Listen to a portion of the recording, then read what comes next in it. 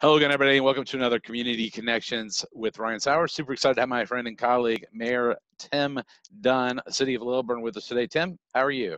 I'm well. Good to see you, Ryan. Good to see you. You look good with that backdrop, man. That's like I always make fun of myself. Nice and bright.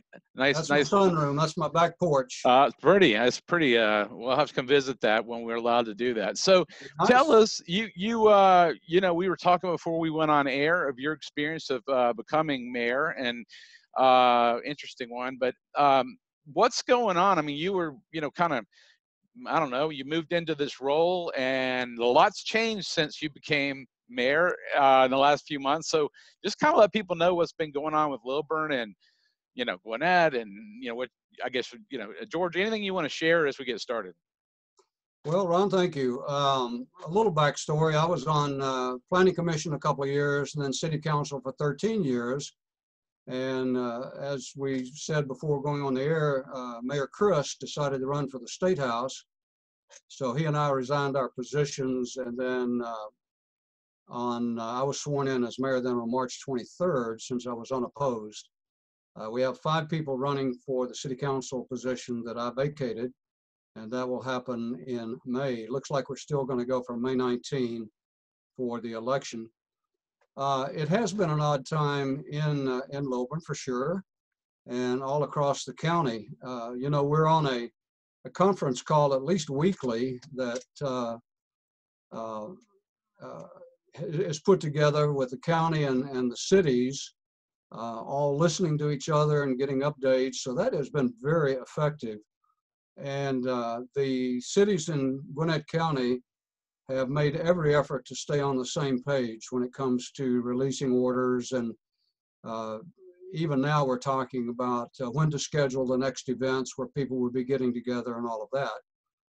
But in Lilburn proper, it's odd because a lot of the businesses have had to obviously change the way of doing things. In our Old Town is unique, so different from Highway 29 in Lilburn. Our florist, our hairdresser, our 1910 Public House restaurant, the antique store, the distillery, Hope Springs Distillery, everybody has had to make their version of how to conduct business. So a lot of takeout. A couple had to shut down, totally shut down. And that has been hard on them, of course, financially. So we're concerned for them. The city did some things. We put off the deadlines to pay permits, fees, occupational taxes. We put those off for several months. Our Downtown Development Authority has forgiven rents for a period of time on several properties. So, we're trying to do that. Well, it's Tim, you guys are doing a phenomenal job, and I have seen, you and I were talking before going on air, different mayors and different government officials all really seem to be pulling together, and that's what we want to hear more of. We don't. That's why I'm doing these shows. We get our national reports and occasionally some statewide reports, but I know you guys are all in concert, I think, with the governor's orders and this and that. And one thing I would ask you is, this is a question I wonder, because I see so many people longing for events to open at some point when it's safe. Is there any future? I mean, then you might not even know the answer, but is it looking like a summertime type thing when people can, have an event in the city of Lilburn or Grayson or Snellville, or do we even have a clue yet? Well, that's a good question, and it is very much on our minds. All of the city managers, mayors, events coordinators, the Gwinnett events coordinators have had their own separate meetings kind of on a weekly basis talking about these things. And Tuesday morning, I think it was, I'm losing track of almost what month it is. But it's a Groundhog Day. I think it was Tuesday morning, and we all got together on a teleconference and talked about this. And we're trying to stay on the same page, because one city would not want to have a public event and its sister city did not. Right. Several reasons. We don't want to show up a sister city, act like we're on the cutting edge, And also, what if all of their people came to us and we had double the attendance? Exactly. So that's the problem. And we're pushing this out. Right now, we're pushing the decisions out until May 13. Okay. And we're all going to get back together on a teleconference and talk about it. Lilburn is trying to be optimistic about our 4th of July event. We call it Sparkle in the Park. And we have thousands. Yeah. And our events coordinator and staff, of course, there's so much to have to do to get ready for that. They need a pretty long lead time. So we're going through all the permutations of, if we do it, should we do it, is it safe, waiting for more information from CDC, from, Dr. Toomey at the state level, Dr. Arona at the Gwinnett level. So it's complicated. Yeah, I couldn't imagine being in your guys' shoes because, with the 2 magazines I have, I talked to 6 or 7 different cities, and your point's well taken. What Loganville's doing versus Tucker versus Lilburn versus, that's just in our Metro Atlanta area. For people listening outside Metro Atlanta, you might not know what that is, but everybody's kind of, waiting until, like you said, I think that's the magic date to the next step, that May 13th. Right. But, I think the important thing, like you said, is there's kind of an unknown after an unknown after an unknown, and yet these events in particular, because people really want to do them, and they would say, when will, I always took my family a lot, Tim, to, we have a place near Disney World. My wife said, here's what I think they're going to do to open. But I don't think anybody really knows exactly what anything's going to look like when the target keeps changing, and we're going to get there. We're going to get to the other side. It's going to be, we've already, like you said, you've seen, I think it was the distillery. They came out with hand sanitizer. Right. Still selling it. Still selling it. Okay. And it was a great pivot move on their part. Really fantastic. And then, I've seen the Tiberias at 1910 do stuff with takeout and farm and supplies and things like toilet paper. Businesses are reinventing themselves on the fly. That's where this show came from. So I think it brings out the best in us Americans. But I also think we're really ready to, we miss, as great as Zoom, you said you've been doing a million of them, we miss that personal touch. And so that's what people, are hearing. So basically what you're saying is May 13th in Georgia, I guess, is kind of when people are going to start saying, all right, here's what may be able to happen, because these events need a lot of planning time. Yeah, I think May 13 will be the fish or cut bait date. And because of the lead time necessary, you couldn't make a decision much later than that, about July the 4th. Yeah. Because of lead time. There is a dichotomy in Lilburn. I mentioned the Highway 29. Of course, that's our Kroger, Walmart, Home Depot, that. And they had to conduct business as essential businesses. So they were on a different protocol than some of our smaller Old Town businesses. Yeah, it has been interesting. I think you said it so well. I've kind of like you. It feels like, for our younger listeners to go Google it, but Groundhog Day, it's, every day I'm like, was that a week ago or 5 weeks ago or yesterday? Yeah. It's, but, I do think people are longing to get to the other side of this, and I think we're making those, Gwinnett, Lilburn, I live in Lilburn. I'm not in the city, but I live in Lilburn. So will that also, I'm just throwing this out, have you all talked about parks or, things like that, like even the playgrounds, will those open at a certain point, or is that another thing that comes, we don't even know? Well, we initially, our first response was to close.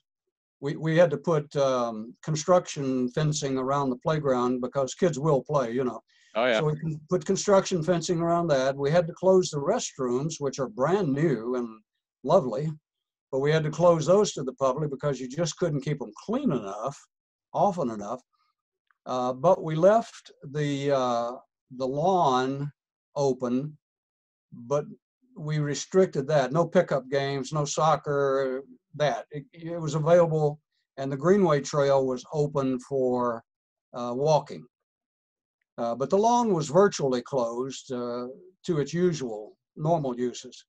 And again, May 13 is kind of the target date for reopening those.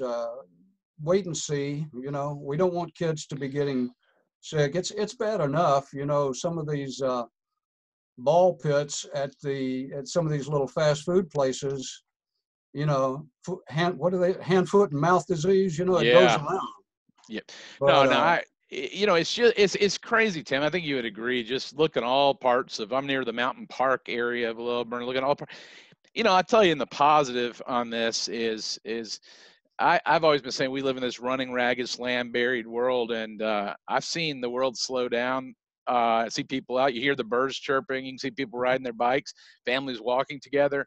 I think this will be something discussed for generations about how we as humans, you know, you live through that, right? You know, uh, and it's all these communities. You know, we're doing an article on you in our magazines. We have two different things, but focus on local community. I think across the country, it's all our communities arm in arm going through this together, because you don't have all the answers. The governor doesn't have all the answers. You know, I mean, right. we're kind of figuring it out based on the best data available. I mean, is that fair to say? It is fair to say, and decision makers are put in the middle, you know, trying to balance people's health, the economy, civil liberties. It's just complicated. But you talked about the changes. I don't know if it's just me, but is the sky bluer? You know, You it know, seems like pollution. yeah, man. I mean, I do think, I think I was telling you in our emails, I have 2 terms. Yesterday, I got 2 semesters left, and I'm on to my dissertation in leadership. Right. And the one thing I've seen, I've been longing for, is when are people going to put down their phones and have a meaningful conversation? And I've seen glimpses of that. And I'm wondering, with this 60, 90 days, will humans develop new, I mean, you know, they'll keep some of the old, but we've been long enough in this, and we'll have longer to become a habit, you know, and say, hey, I kind of miss, you know, having some quiet, or hearing the birds, or seeing a bluer sky. So I don't know, you know, I just think there'll be new things developed, and businesses, yeah, I mean, you know, for me, even with local stuff, you know, we can't advertise an event that's not going to happen, you know. Mhm. You know, and so it's just kind of day by day, hour by hour. But I do think it's important, like you said, no leader has the answer. And what I've been impressed by business owners, Governor Kemp gave the orders of what could happen, but business owners have been very prudent about what they could or could not do. Have you seen That's that? right. And the governor recently said, maybe yesterday, he said, just because I said you could do it didn't mean you had to do it. You know, I Exactly. also have, I have some perspective given my age. I actually remember as a child, pre Salk and pre Sabin polio vaccine. And I can remember my mother being extremely concerned, and me not so much. I was, you know, like 8 years old and thought I was immortal. But I can remember that tension and something about the community shutting down and us having to go to the health department to get a shot of something they thought might help, you know. So I have that perspective. But I've also, in the current situation, I've been kind of, I don't comment a lot, but I look at social media to get a drift of how people are feeling and all of that. And I think the public is pretty resilient, and I don't see a lot of complaining, and I don't see, um, you know, people are going like, well, I'm not going, you know, I'm not going to the whatever.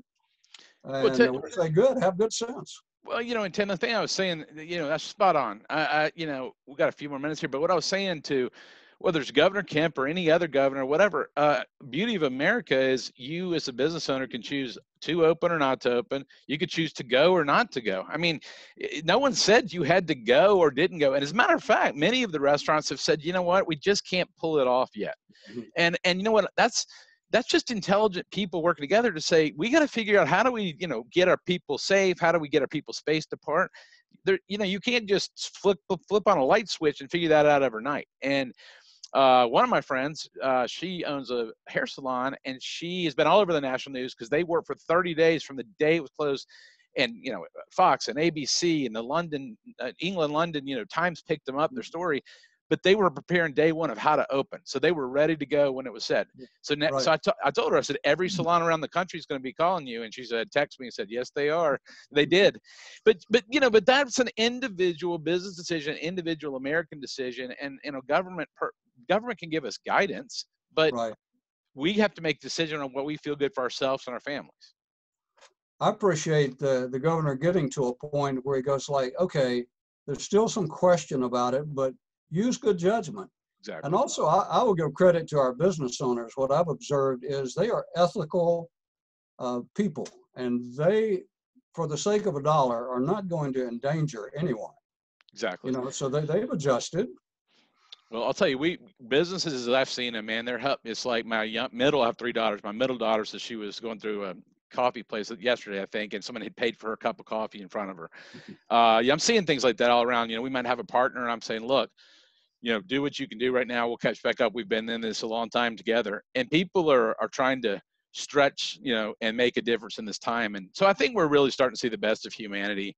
And I just thank you for for your leadership and your team's leadership.